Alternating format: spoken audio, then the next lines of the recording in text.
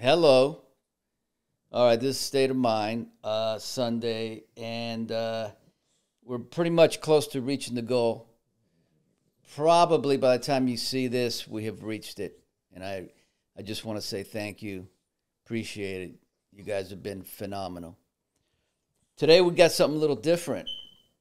It's a little animal affair, dog affair. As you could probably see, we have Mork and friend, what is his name? Paloma Pixie Dust. Paloma Pixie Dust. Mork is more famous than I am. I kind of didn't want to interview Mork because he was more famous than I am. It's amazing. But we have NIKKI Carvey, who is the founder of Road Dog Rescue, an incredible rescue. Actually, was reading an article she wrote, and I was moved, just because I think we kind of are the same in why we're doing what we're doing, and God, I'm already moved. I'm just starting the introduction here. Anyway, hi NIKKI Carvey, how are you? Hey, I'm just curious though, like why are you getting getting emotional already? Because when I read it, you sure it was me that wrote it? Yeah, it was you. You were in an interview, and they put the interview in the thing. So they ask you a question, then you answer. Right.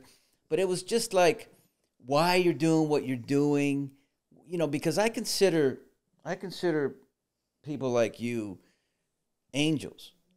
I really do. And because anytime you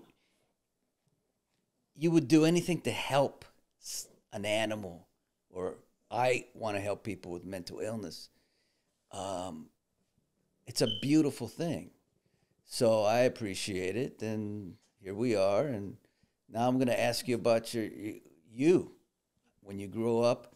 When did this start? This animal love, this thing.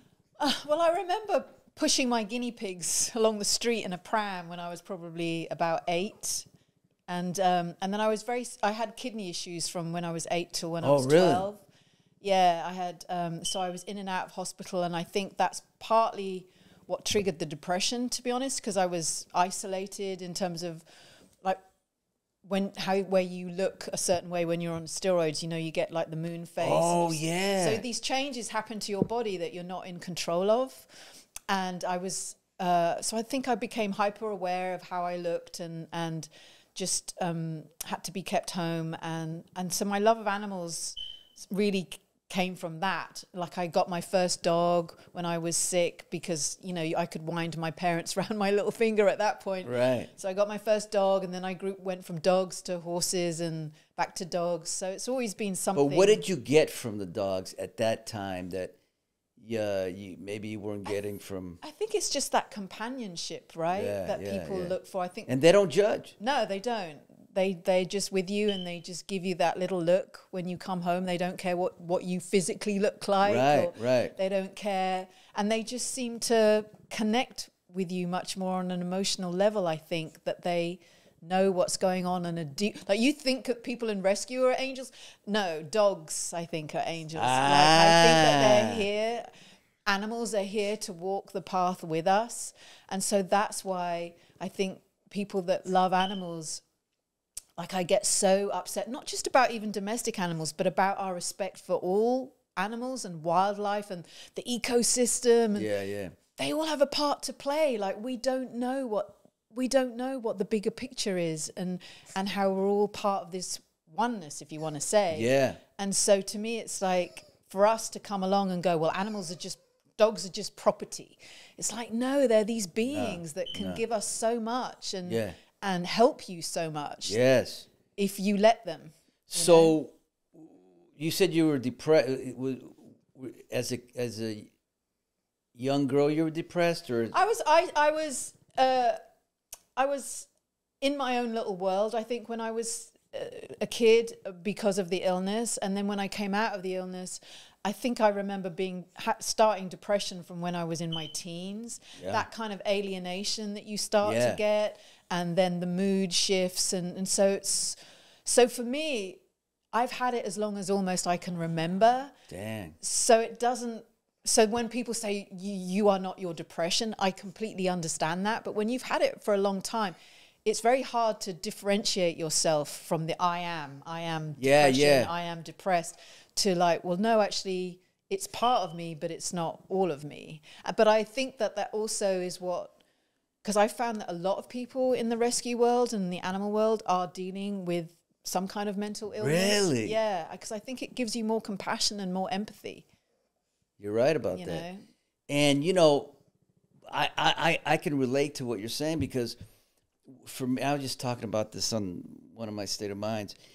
I've only really felt at peace and joy in the last couple of years. I'm 60 years old. I will be 60. And it's taken that long to get it. So I always felt this. I mean, I've been through a lot, nervous breakdowns and anxiety, depression, but I always felt this stuff inside of me, but it was normal. That's the way I was every day. Right. But until it's gone, Right. then you go, oh my goodness, right? Yeah, no, because I remember one time when I was on antidepressants, I remember one morning I woke up and I had a sense of joy.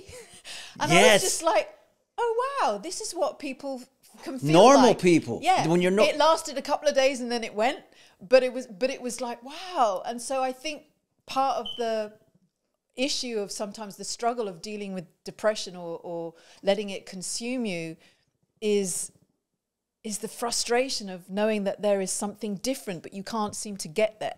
But wait a minute, Nikki, you have to get there. Why can't, so you still feeling? Well, I mean, I still struggle with it. I've gone down a different route now. Like I was on and off antidepressants for many years. Yeah. And then I got to a point of like, it gets me out of the hole. Yes. Like when you get into those black got me holes, out of the hole, gets me yeah. out of the holes. But there wasn't much of the joy there. That there was still that kind of deadness. Okay, I'm alive, I'm existing. Okay. And there was that whole kind of like, there's got to be more than this. There's got to be more than this. And so for me, I started to look into other areas of like, I went down the plant medicine route. Really? Yeah. And that has opened up a whole I've never talked about this area for me personally. Really? Is something that I was just like, because I always felt that for my depression, it's almost like it was more of I understand that it can be a medical thing and a chemical thing and stuff, but it almost felt like it was more of a spiritual thing that needed some this is kind an of amazing like conversation. Yes, keep connection. going. Yes, that there was something missing of like, I can't see. I know I'm part of the world, and I know I'm part of the oneness, and this is all stuff that I believe in. Like I believe in it, but why can't I feel it? Like why can't I connect to source? Like I can't connect to source. And oh God, I just started to feel emotional then. That's all right. Because I did the plant. I actually did ayahuasca. Oh wait, no. Yeah, I did ayahuasca, but I had no experience. Like nothing happened. Nothing. I went to this special retreat and I did this ayahuasca, and it was 3 sessions that you did with ayahuasca, and every session was just like no visual. But why do you think it didn't? But until the last one, the third time, because it was ego. Like I think your ego, this is the fascinating thing about how you can feel like you want to heal, but your ego can be like, no, this is what I know. This is what is comfortable for me. I don't want to go down that road. Because literally, the first one I did, was I could feel something happening. It wasn't visual, but I could feel something happening. And then this little voice went, don't let it in, it might be evil. Don't let it in, it might be evil. And then it just went, and it shut it down. It shut it down, and it just went off and nothing happened. Then the second one, the second evening that you did it, and you're in this amazing group with these amazing people, again, it sort of started to happen. What does it taste like? It tastes sort of like mud or some kind of muddy, just a little tiny bit of muddy mixed with a bit of that kind of herby kind of stuff. And then the second time was because the shamans are all doing their singing and stuff throughout it. And it felt like nails on a scratch board where it was just like, I was just like, I don't want to listen to this. I don't want to listen to this. And it was miserable. But the saving grace for me was there was a guy there as part of the retreat who played the harp, and he played these instruments that he'd made. Yeah. And it was just like, oh my God, this guy has been sent from the heavens to just calm my soul because I can't handle this other stuff. And he was just the most beautiful thing that I'd ever heard, like just beautiful. Anyway, so that was then. And then I had experience because they also do the 5-MAO DMT, which I tried, which is from the toad. And I tried that, and the first time was kind of like I was fighting it, and it was like, I can't let go, I can't let go. Because basically, to me, healing in anything, whether it's depression or everything, it's really about us letting go of our own narrative of like, I am depressed, I am this, I am that. So it's letting go of the identity that you've had and moving on to something different. And I think a lot of us that feel stuck is because we can't let go of whatever it is that we're holding on to, you know? And so anyway, so I tried this thing, and I was like, I can't let go. Anyway, so that was that. And then I was really at a point, and we would share every morning, and I was just getting worse and worse. And I was in these black holes just going, nothing's happening. I feel really negative. I can't understand. I'm so frustrated. And this was, you know, and everyone else was like sharing that, oh yeah, I saw God and I saw the, and I had this divine connection, and I'm sitting there going, oh my God, I'm just like having a really, and then I was like, that's it. But did you ever feel like, because I can't do it, because I'm bipolar, I don't let you. Right. And I think they're right. But, you know, did you ever feel like the devil was there? No. Oh, no. Because like I said, nothing was happening. And so at the day before the last day, I was like, okay, that's it. I'm not even going to go into the session again. I'm not doing it again. And then I did a second 5-MAO DMT thing. And it was the most beautiful thing I've ever experienced in my life. Like it was a melting into light. That's all I can describe it. And so it was kind of like, oh my God, we come from light, we go back to the light. Maybe that's why people talk about when they talk about a near-death experience, and they talk about the light.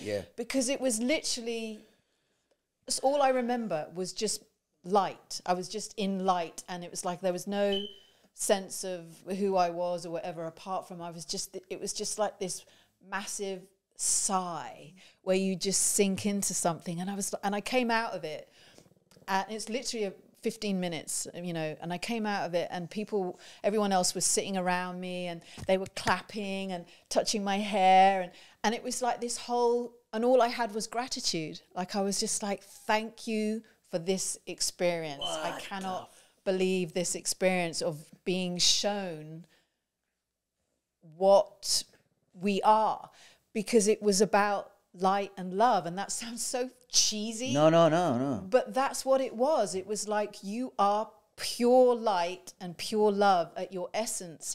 And the difficulty is trying to navigate this world. Yeah. And all the stuff that comes in on us on top, to keep going back to like, this is our being. And so anyway, obviously, so I had that experience, and you come away from it, and then it's all about trying to implement it, you know. Or one of the things that I got when I was there was like, sorry, I'm all over the place. I love this, because man. It's fascinating to me to talk about. And I had the last day, I decided to go into the ayahuasca ceremony, and I was like, okay, I'm going to take a bit, because I had my experience, and I was like, you know what, I'm going to trust it a bit. And then I went in and I took it, and I started to feel like I was a tree, like with my roots in the earth and the branches going up to the skies, like I was the tree. Yeah. And then it was almost like it zoned, that there was an image of it zoning in on, it started to rain, and then it was almost like it zoned in on this raindrop. And as the raindrop hit the floor, it burst, and contained in the raindrop was the whole cosmos. And then I was just like, oh, okay, I'm done. This is enough for me. Like this is baby steps. And I was like, okay, that's it. This is all I can handle right now. And then I was like, I'm done. And then it just sort of drifted off. But what if you're done, but ayahuasca's not done? But that's what I mean. Ayahuasca respected. I asked the ayahuasca to be like, this is all I can handle right now. Okay. I can't handle going off onto anything else. This is what I can handle. And it let me go, because that's the amazing thing, is that people talk about these different medicines and different experiences, because one of the ideas that I got when I was there was like, do breath work. Yeah. You don't need to be doing, you don't need to do any, do breath work. Yeah. So when I left, that's what I've started focusing on, is that I've started focusing on a lot of different breath work. So Sorry, let's... I'm not letting get a word in. No, I love that. But I actually, the one thing I do is breathe. I do some breathing exercises, and it's good. But if I'm in ayahuasca, and I'm in there, and I'm like, I'm out, and is there an ayahuasca that says, no, you're not, you got to stay in? Well, they always say that it will give you as much as you can handle. Oh, okay. That's what the general consensus is among people that do it. All right. Is that it gives you what you can handle. So I think with me, because I was telling it that this is all I can handle, and also, so it was very gentle, and it wasn't giving me all these like crazy visuals of like, hey, I'm tripping balls and stuff. It wasn't like that. It was very... That's cool. It was like, I'm going to give you a little taste of a visual because you're asking for it. Right. And now you have to go do the work of... I get it. And it's interesting, since I've done it that one time, like many people will go back and again and again and again. I've done it the one time, and it's almost like it's saying to me, don't come back until you are more open, or you are more sort of done some of the healing that you need to do in other areas. And it's like I've lost all impetus to want to go back and do it, Yeah. Do you know what I mean? Yeah. But it helped. Yeah, it helped. But then the other one that I tried, like, again, I know that they've started using psilocybin for depression. Like, that there's been research at Johns Hopkins and all these major universities now where they've started investigating the use of psilocybin mushrooms. For depression. Right. And some people microdose, which is what I do. I microdose now. How's mushrooms? Well, the microdosing, you don't feel it. It's just a minute. But I did a mushroom journey, which is a bigger amount. And I did a mushroom journey. And the interesting thing, because like I said, with me and my depression, a lot of it has been centered around not feeling, like wanting to feel connected, but not feeling it. And just feeling sort of a bit of a alienation and a deadness, and just, like, oh my God. Yeah, numbness. And I went into this psilocybin journey, and I took pictures with me, and they said, if you want to bring some stuff with you. And I took a photo of me with my parents of when I was a kid, of when I was about 2. And I just had this look on my face of, you know what kids are like when they're really curious? Yeah. And I was just like, I want to get back to that sense of curiosity that you have as a kid. Yeah. So I took this photo with me, and that was my intention of like, I want that curiosity again. But what I was shown, again, no visuals. And then it was like nothing was happening, and I was getting frustrated, and I was like, oh God, this was a waste, and why was I doing this? And then suddenly this song came on, and it was like, it just tweaked something, and the gates just opened. And it was like, you wanted to feel, this is what a parent's love feels like for a child. I'm going to show you what it feels like. And I just wept. Like, I just wept and wept and wept for I don't know. You know, I just because it was so overwhelming. I just put up a post with this little actress on my show who gave me a gift. And I wrote, I know I say this all the time, if we were just more like children, the world would be a better place for us. Right. And it's very true, you know, because I have grandchildren, and when you watch them, they're just free, and they're so like, they laugh, they do everything, they don't judge, they're just it's just pure joy. Right. Somewhat animals also, right? Yeah, the same no, thing. totally. Yeah. And that's why, I guess that's why you and I are here talking about it. Yeah. All right. That was fantastic because I was so into that. Now we got to get to why you founded your rescue. That went off on a tangent, right? Yeah, because no, but it was amazing. I tell you why it was amazing. Because I'm not going to tell you why yet. I'm going to tell you when I end this, and then you'll see why I think that was amazing. But how did you first begin the road dog rescue? Well, I just started. I was originally fostering for another rescue, and I used to go to the shelters and pick out the dogs, and and then I thought if I started doing my own thing, it would be easier to put blinkers on in terms of like, well, these are the dogs that I would have as my own, in the sense of like, I like these particular breeds, like the bulldoggy kind of breeds are dogs that I would have. Otherwise, it can become very overwhelming in terms of like, well, which one do you choose? Yeah. So it was like, okay, if I'm only going to try and gravitate towards the bulldog breeds, then that cuts out a lot of the others where I can just sort of be a bit more, okay, these are the ones that I'm going to go for. And the reason I called it Road Dogs is because I love old cars, like I love classic cars.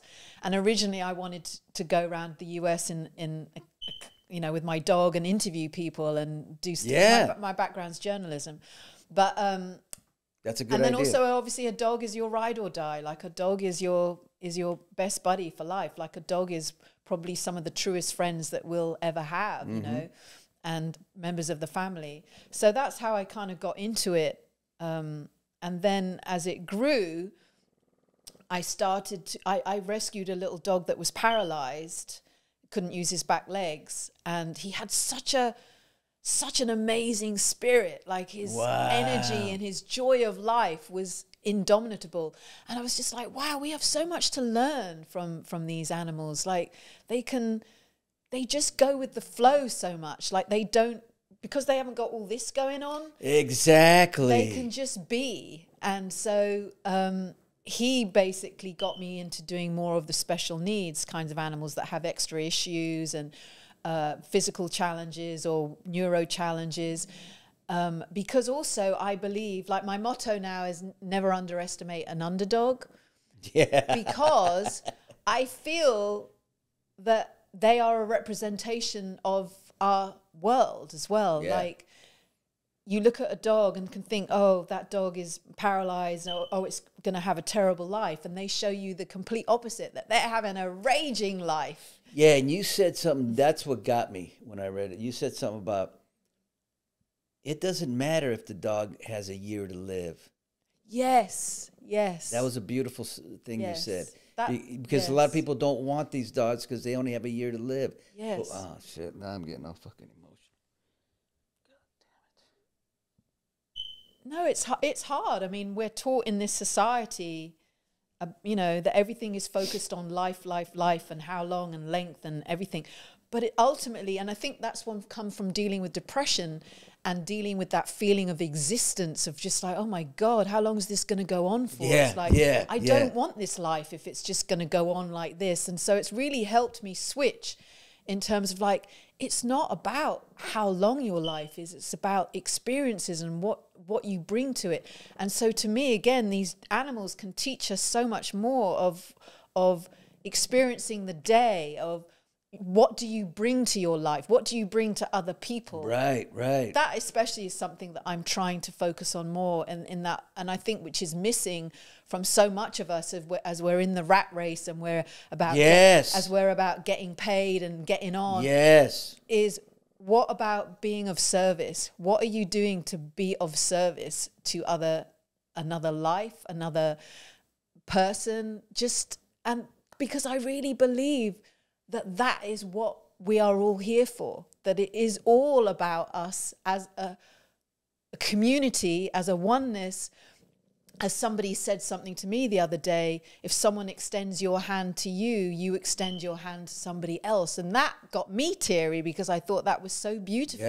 Yeah. And ultimately, dogs and animals help us do that. And so for me, the death thing is again about reminding people that it's not about you. Like, you taking an animal, ultimately, none of us have any control over life or what happens. Exactly. You know?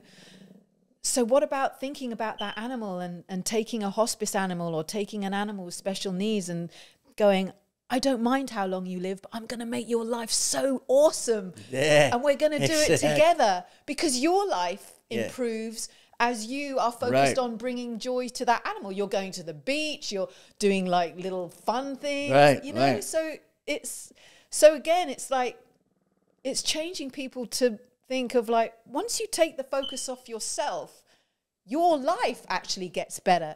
Just as you're doing this to help people and put the word out there about depression. And so your life is getting better because you're doing it. Absolutely. And you know, what's funny that you say that, because my therapist, who I hadn't seen in 37 years, and they surprised me in Graceland, a big thing.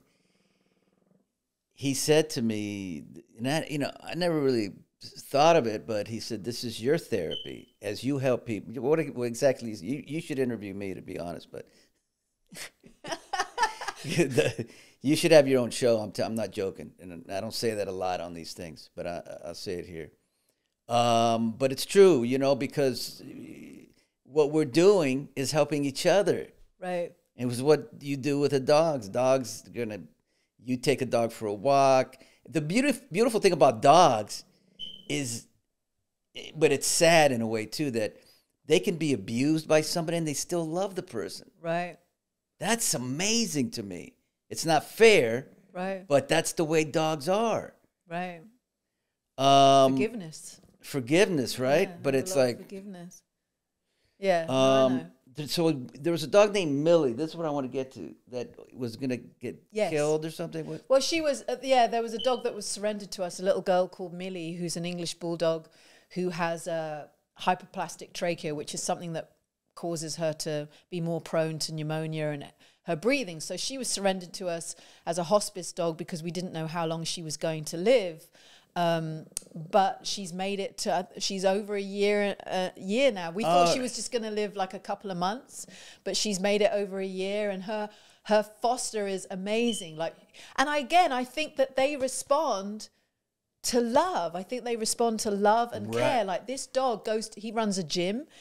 So she goes to the gym every day and she gets attention from all these different people that are loving on her.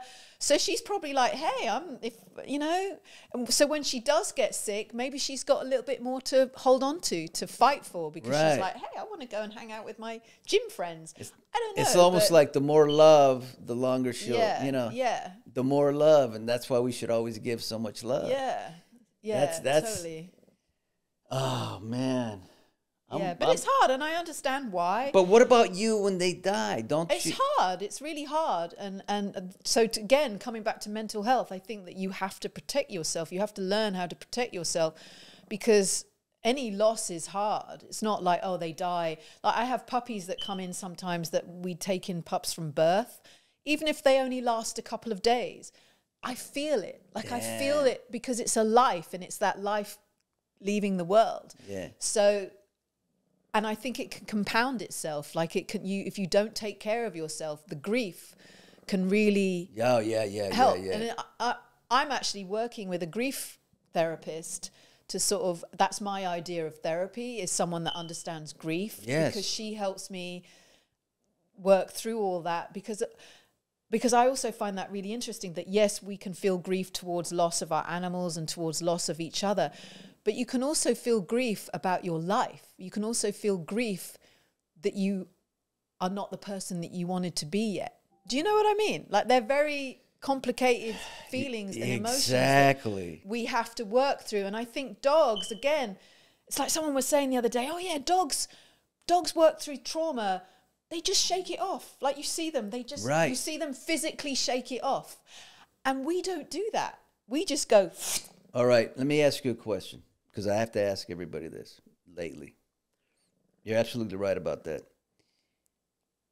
They can shake it off because they have short memory or no memory. I don't know about dogs, but the reason I'm doing so well is because I have short memory.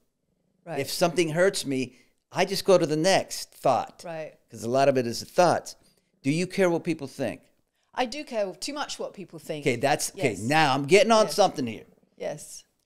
Everybody I have asked that, do you care what people, and I'm going to make a big deal about this. I'm going to start doing shows about it.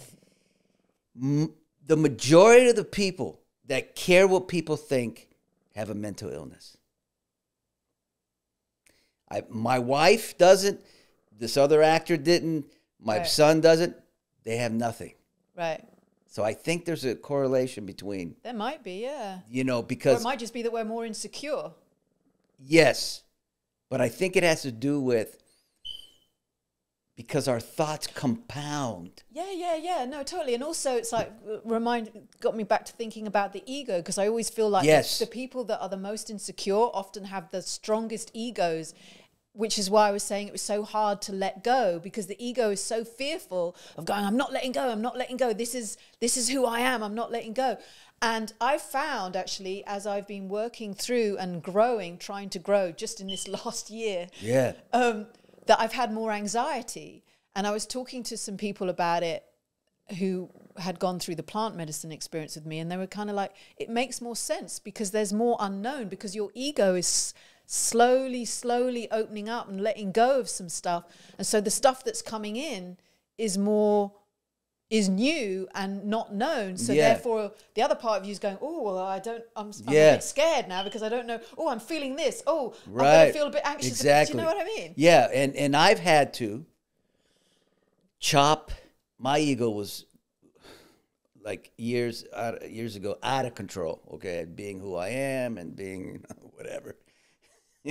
So I've had to chop down that thing. Right. And I'm getting pretty good at it. But I also just, when by ego, I'm not necessarily meaning people that with ego in the sense of like that people think that they're all that. Oh, I get you. Yeah? I get you. Yeah, okay. Mine was a lot of all that, but there was but there was also just a healthier ego, let's say. Right. But I cared way too much for people. Right. So every time I would have a manic episode, or I was in the mental institution, ooh, right. The caring what the outside of that mental hospital thought was a horrible movie. Oh, I bet. You get it? I bet, yeah. And I'm thinking, the way I've been in the last 2 years, working on that, not caring, man, it's so freeing. And exactly what we've been talking about for the last, I don't know how long we've been talking about. But don't you think, though, it's really important for people to know about that, in terms of for people to know that so much of our issues is also about how the mind works and how we think. Like, we're never taught, like when you have depression, I mean, yes, they say go to therapy, but a lot of the time you go to therapy and it's not like they're telling you to be mindful of what is coming into your head, of like, yes, you can't control the first thought, right? You can't control those thoughts that come in. But there are things that you can do afterwards to stop yourself from spiraling. To stop. So to me, that's why the whole idea of like, for, you know, antidepressants and stuff, whatever you do is great, but you have to be doing the other stuff too. And it's really, that's true. Stupidly for me, it's only taken until I've been really beaten right down for me to go, oh, that's where I was talking about responsibility. Oh, I've actually got to really start being responsible for what I think. And that means I've got to be guarding what I think. So if the thought comes in of like, you're a piece of shit and you're going to go off on a spiral about how everyone else, no, I'm going to go switch to gratitude. Like, even if it's something as lame as whatever. And those are the things that I feel like a lot of the time with depression, it's almost like we're taught that we're at the mercy of it. Yes. Yeah, I get you. I than- get you. Do you know what I mean? But don't you think, here's what I'm thinking. This is this is like two people just getting bad. It's great, but in a good way. I'm thinking, this is what I've been telling people, the way to stop all this is prevent it from happening. It's kind of what you're saying, to do all the work, the meditating, the plant, Right. whatever, the breathing, Yes. so it doesn't happen. Yes.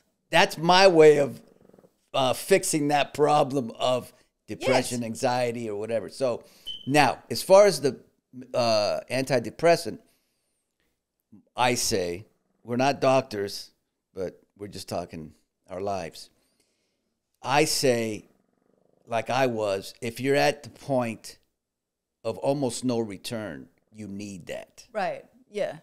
Because if I didn't take the Lexapro, it Right. might have been Yeah. a bad time. So, Yeah, no, I'm certainly not advocating for people to for people to not take meds.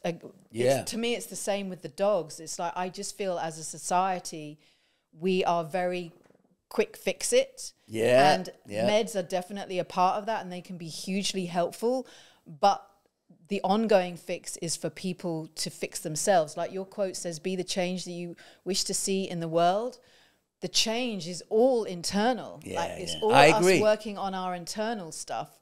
Otherwise, the world is never, So, Yes. and that is the hardest part, because the hardest part of that is coming to the point of like, I accept that this is who I am, that these are my issues, or, whatever. Instead of, like I said, when I was used to rail against, I don't want to be depressed. Why have I got very, very victim-y? And I still can be like that. But that's not going to change the fact that it's there. So it's either like, are you going to step up and really start trying to figure out what you need to do every day, if necessary, if this is what you need to do every day That's right. to get That's your head right. to this point, That's right. then you have to do it. That's right. It's kicking and screaming. That's but right. this is what you have to do it. Yes. Nobody said that the world is fair. No. But you want a good attitude, then do this. Yeah. And so now that's where I've been brought to, and coming back to the dogs with the whole idea of them shaking things off, I feel again that we're a mind-body connection, and everybody just focuses on the mind, like this is happening in your mind, but it's stored in the body too. Yeah. Very true. And we don't take advantage of that, or we don't look at that. And so I feel that, like with things like breath work, you, or whatever else you can do, you can start doing things where you're acknowledging your body and releasing stuff. Yeah.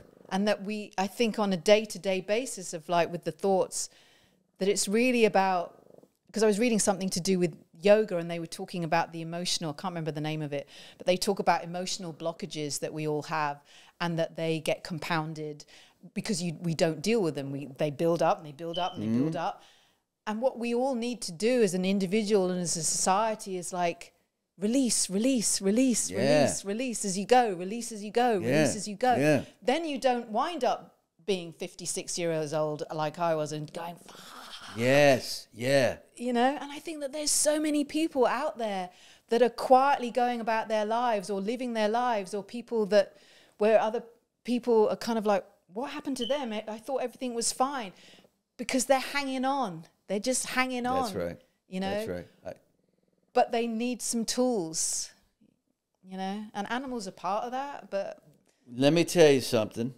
We're going to get to conclude, but this is an incredible rescue, and we need to raise some money. yeah. Okay, so we're going to probably put up the whatever it is that you need to put up. We'll put it up on the thing, and you guys could, and I'm telling you, well, I'm going to bring out, I got Vito, my bulldog, from her, and I'm going to bring Vito out. But before I do that, I want to say this conversation, and then maybe it's because it's my show, and I want to not pat myself on the back, But this was an incredible conversation. It truly was about mental health, and the way she speaks and her knowledge of it. And I hate to get off the dog thing, but that's all part of it. So please, let's raise some money for Road Dog Rescue as much as we can.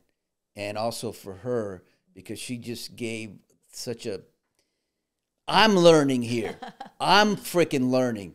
And she should have her own damn show. No. Hey, can I just butt in for one thing? Yeah. Because one of the things that was really important to me, or I think is a really important message, is I have always felt like no self-worth, or that you can't give out anything until you've come through the other side of it. I feel the same way.